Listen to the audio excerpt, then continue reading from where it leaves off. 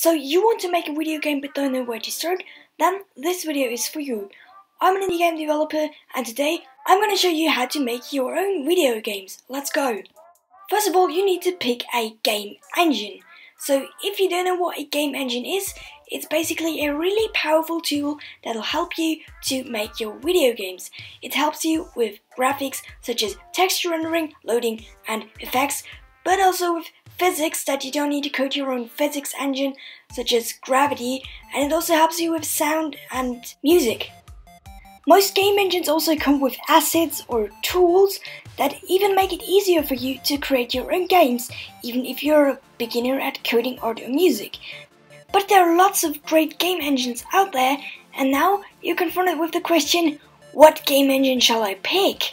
Well, I'm here to help you. Which game engine is right for you depends on the type of video game you want to create. But by that I don't mean a type of video game genre. Some game engines support 2D and 3D, but most of them don't. So if you want to make a 2D game, you should pick an engine that is better for 2D. And if you want to make a 3D game, you should pick a 3D game engine. Not every game engine is free, but there are luckily some good ones that are. So you can of course pick one of those if you don't want to spend money. If you already know how to code, you maybe want to pick a game engine that supports the coding language you already know. On which platform will people actually play your game? Is it a PC or a smartphone or like an Xbox or a PS4? Not all game engines support every platform, but luckily Unity, Unreal Engine, GameMaker and Godot support a lot of platforms, and I'm sure you will be happy with what they offer you. Actually, all of these 4 game engines are free if you don't want to have extra features that nobody needs.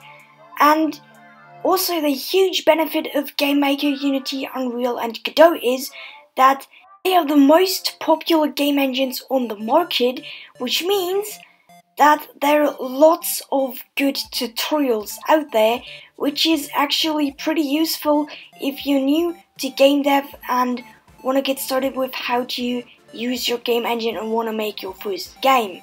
I'll also make a video in particular about which of these 4 game engines is right for you.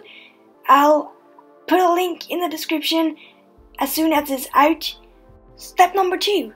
Learn the skills you need. In my opinion, there are 3 main skills you need for making games, which is art, code, and music. So you might be a good artist, but you can't code. Or you might be a good coder, but can't draw. Or you might be a good coder, but can't make music. Whatever the case might be, I'm gonna show you some tips if you want to get a coder, an artist, or a musician for making video games. So let's get right into it. Many people think that coding is really hard to learn. And okay, there are bugs you need to fix and stuff you need to learn, but is it different in other skills you're learning? Like if you're an artist, you also won't be good right from the beginning and everything will be hard at first, but if you try and don't give up, you'll become good at it. And you're probably wondering, what coding language shall I pick? Well, that actually first of all depends on what game engine you want to use, and second, you actually don't need code really to make games. You can also like use Scratch. When you're just learning how to code, never forget that Google is your best friend. Every problem, almost every problem, has been asked and solved by somebody before you, and you will find it. Seriously. And don't be afraid of that you think that you're stupid, that you need to look up stuff at Google. I mean, every coder does that. Seriously, every coder. Doesn't matter if you're an experienced coder or not. Everybody does that. So actually, games should look good. They all have animations and graphics, all made by graphic designers. And when you're just starting as a graphic designer, let me get a few things out of the way. You don't need Photoshop. A lot of people think that they need Photoshop to make great graphics, also for game dev. But just because other people use Photoshop for game dev, it doesn't mean that you can also use free tools such as Krita for graphic designing for games, which I personally use, and I think it's really good.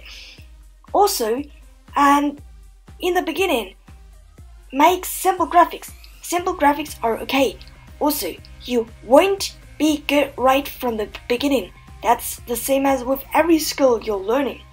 And also, simple graphics are okay at the start, and don't get mad when you see what other people are creating. Just learn and improve. There are lots of ways to create music and sounds for your video games. Let's start with video game sounds. First of all, you can get really creative and use whatever you find in your house to create sounds, or you can just use a free video game sound effect creator tool such as SFXR or the online version JSFXR, which is linked in the description, because it is really great for making sounds. Almost every video game has background music, and there are multiple ways on how you can do this.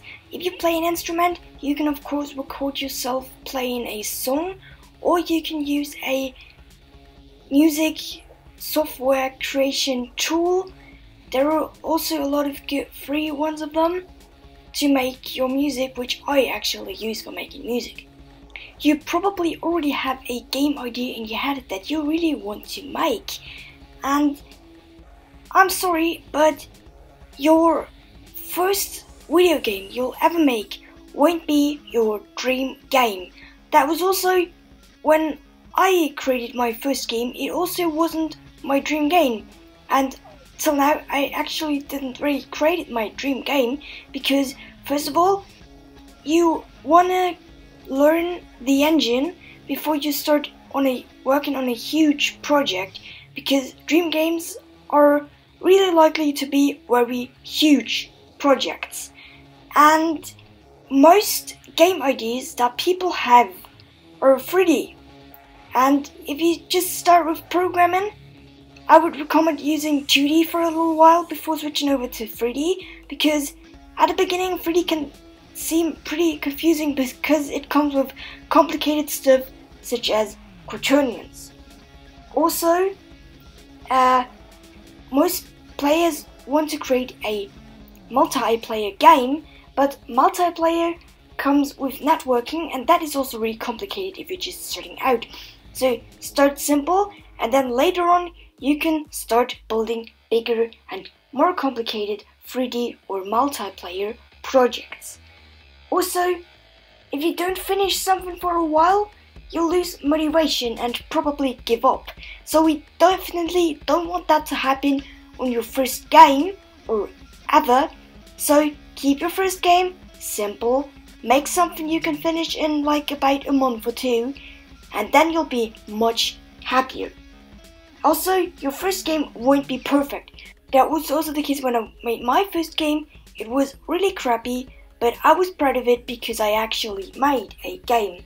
We all started out small, so it's best also to keep your first video game small, and then later you can make bigger video games.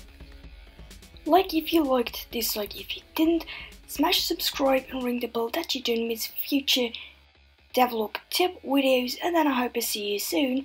Bye!